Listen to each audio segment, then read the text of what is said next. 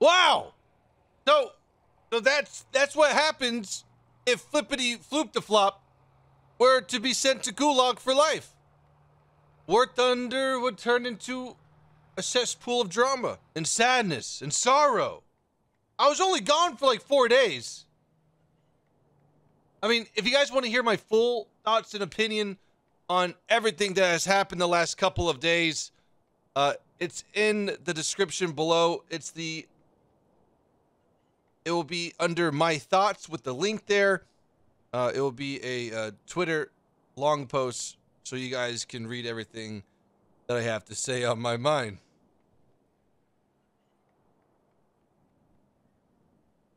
If you guys did click the link, bless your heart, bless your soul. Thank you so much for keeping that thing alive. Thank you guys so much. But to be frankly honest, it's between them two. I'm nothing involved in it, and they're working things out, and they're being gentlemen about it. Can we just stop all of it and just play virtual tanks and make other virtual tanks crew unconscious? Before we talk a little bit about the KV-2 and what's happened to it, today's video is going to be sponsored in a much different context. There'll be images that you will see that if it makes you feel uncomfortable at all, get out right now and don't come back. Okay? Because if we can't share a moment like this together, I don't think that we can ever fix our relationship. And big shout out to Oxum Geek for performing the voice lines in Spanish for me out of nowhere and very quickly to satisfy the sponsor. Thank you so much. He has a YouTube channel. He does make War Thunder content. His link will be in the description below. Without further ado, here's the small film.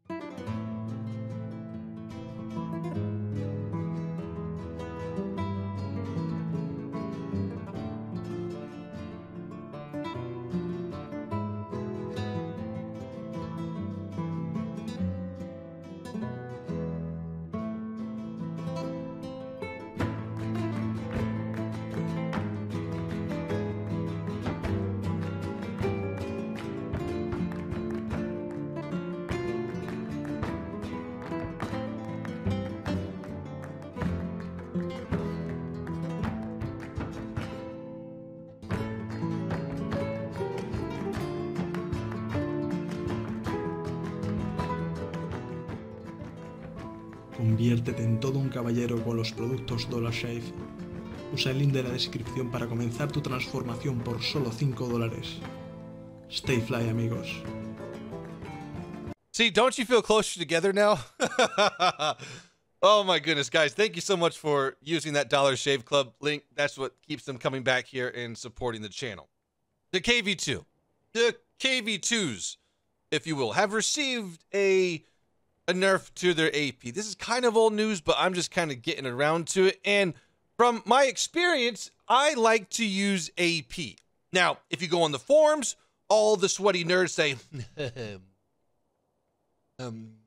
all you need is HE. You don't really need AP. HE is actually better. All you need is HE because 48 millimeters will go through everything. And which they're right. It does like to go through everything, but sometimes there's obstacles in the way. Sometimes there's a bush or a fence or a car or a building. Small building, like a shack, like sheet metal, that the HE likes to go explosive boom on. So in my experience, the old AP was more than enough to get the job done and make you more lethal by allowing you to shoot through other things and geez Louise, if you didn't have the KV-2 1940 that has a machine gun, 7.62, what were you supposed to do? Find a new location? Hope that it didn't explode and have a 33-second. Now this is a ace crew, which means that normally this would be, I think, a 38-second launch or reload. There you go, brain. So today what we're going to do is not see how good HE is. We're going to see if the AP is still sufficient to do so. Now, in this current setup, if I wasn't testing, HE is probably the way to go. But with this, it's kind of hard to imagine that a 40 kilogram, oh my gosh, are we going to do a banana? We got to do bananas, okay? So I took 40 kilograms to put it in pounds because blame public school system, still teaching it. And then so 88, so it's 88, roughly 88 pounds for 40 kilograms.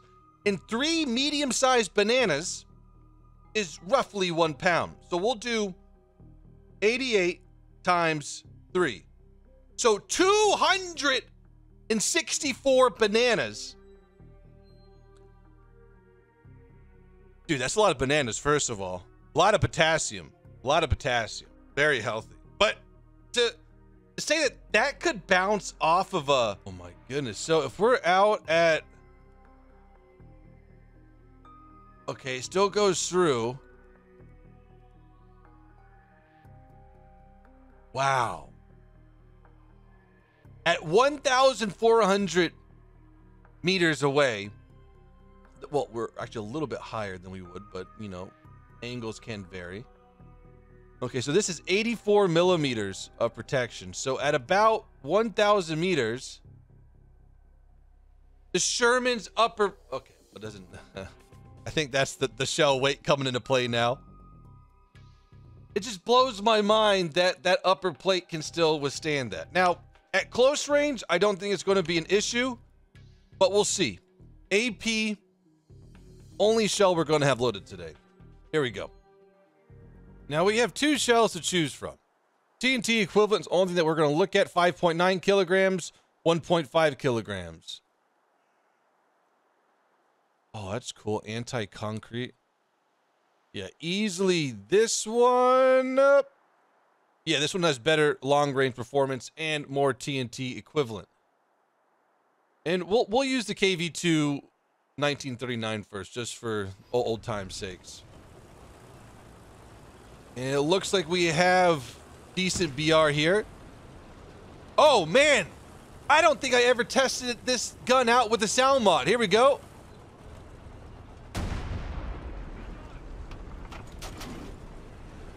Eh. 6 out of 10. Sounds like 105 millimeter. I mean, I've never heard a gun over 76 millimeter shoot before. And honestly, when I was in Texas to hear it shoot, I really didn't hear it shoot because I had really heavy hearing protection on, so all I heard was like a thud. But I think it needs a little bit more girth. A little more girth. I don't know about you guys. Oh my God, we're already reloaded. Okay. Now, the Sherman's probably the easiest target for us to face. The hardest are going to be the Churchills. And will our 102 millimeter be able to squeeze into that that space between the turret? We'll have to see. We're going to wait here just for a second. If you guys are ever having a down day in War Thunder, just grab the KV-2. It's slower paced gameplay, and it's more rewarding with what you can do with it. Don't use me as bunker, comrade. Use me as friend. Okay, we're going to push into Bravo.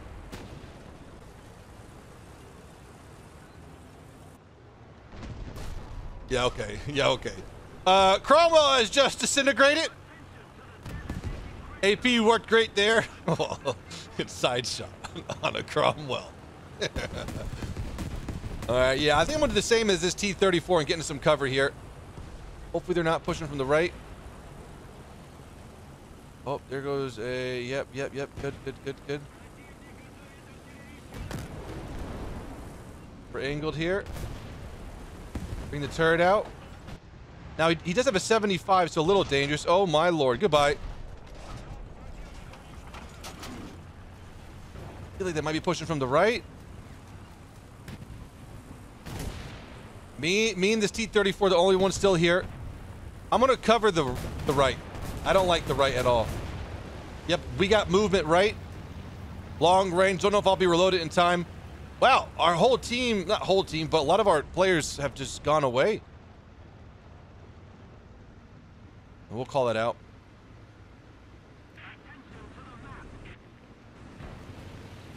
Uh-oh. Nice spot. Friendly aircraft. Might be pushing around this side.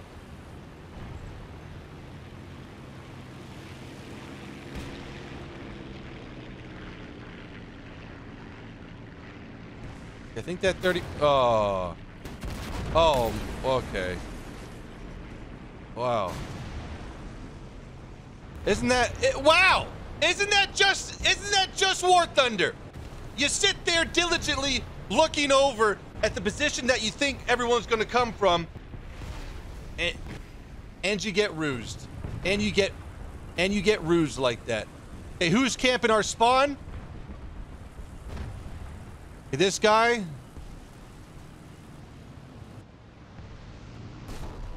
Okay, go back and cover.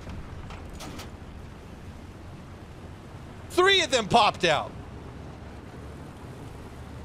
We can definitely still do this. You guys see him on the radar? Can you guys... Okay. I think they're going to go hunt him.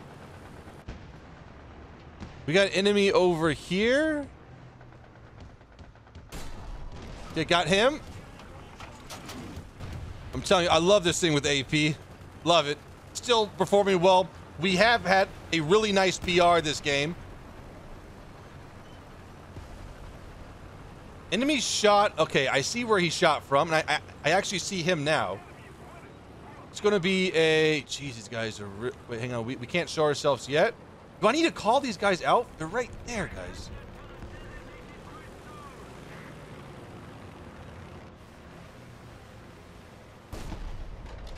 Whoa! There it is. Oh, no. I mean, we did kind of... I don't know. I mean, with the... No! I gotta say, that is the second worst feeling in War Thunder. The first being getting engine shot 3 times, burning to death. That is the worst. But the second is having a perfectly placed bomb where you can't do anything about it. There's no chance. You hear the cheesy cartoon or Looney Tune bomb sound effect, and you know it's too late. Yeah, I'm gonna use my KV-2 speed here. Nice, nice, nice.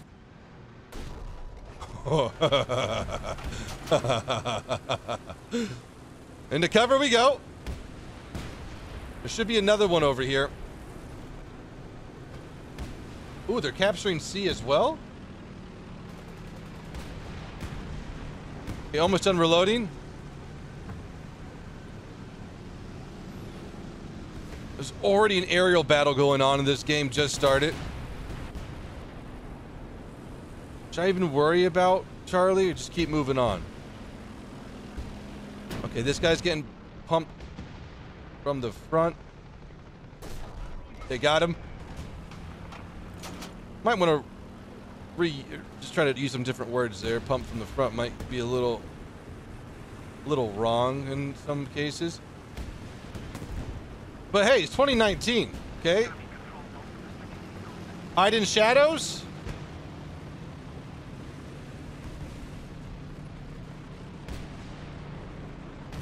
Oh, yep, Tango. Yeah, I see him, but I can't see him.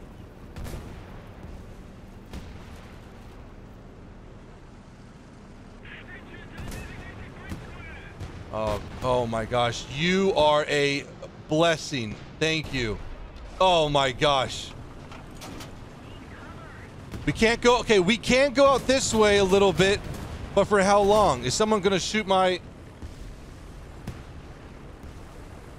Yes, we got a refill. The B1 Bis is now the fodder. Okay, we got a KV-1B though. KV-1B. That's the guy who went across the street near the KV-2 in front of us. We got a quackity quack duck as well. Oh, there he is. Does he see me?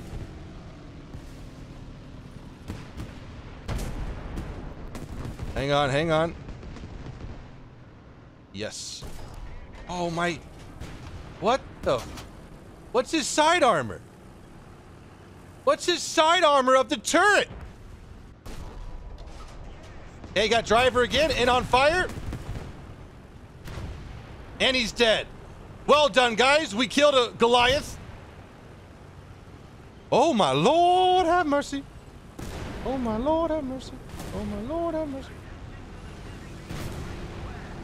Dang, that Heinkel is doing some pretty good work, I gotta say. Oh, no, no, no. No, no. We got a quick boy on the outskirts. He's going around.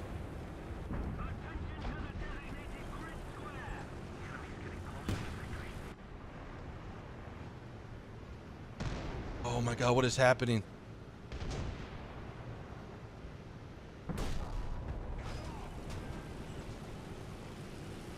Aye to me.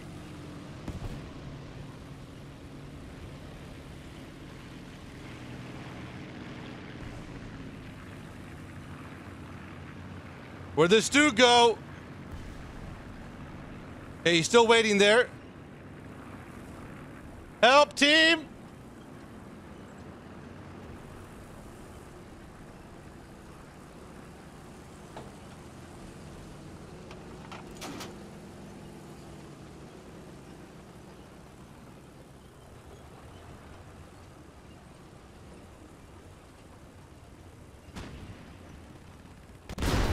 Oh, there goes my gunner. Oh my gosh.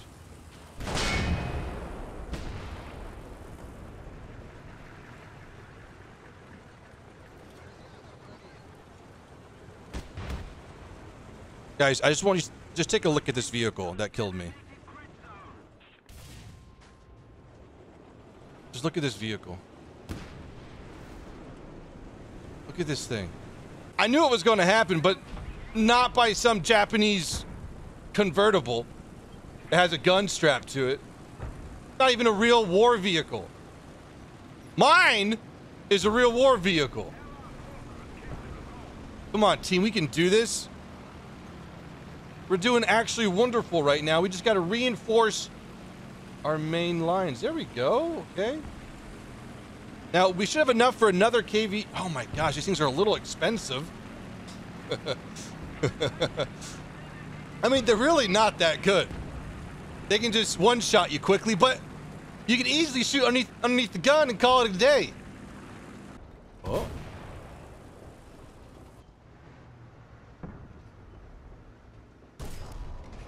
Okay, got him. That's the T-34 that killed the another one over. Oh, there's two. Come on, reload. Tick it down. Tick it down.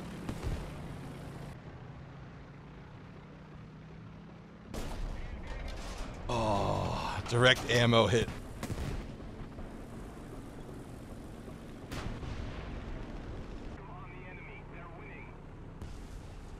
I think we might be able to do this. No, we got still a long reload. He might pop out right around here. This is going to be risky.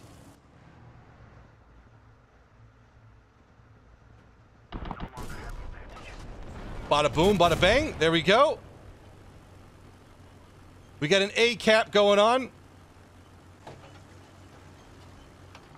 Oh, Lord. He didn't cap it.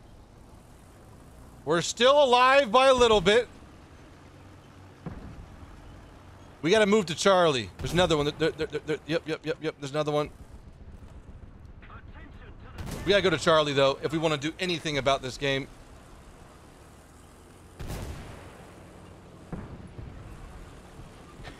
Yeah, boy. Oh. Well, boys.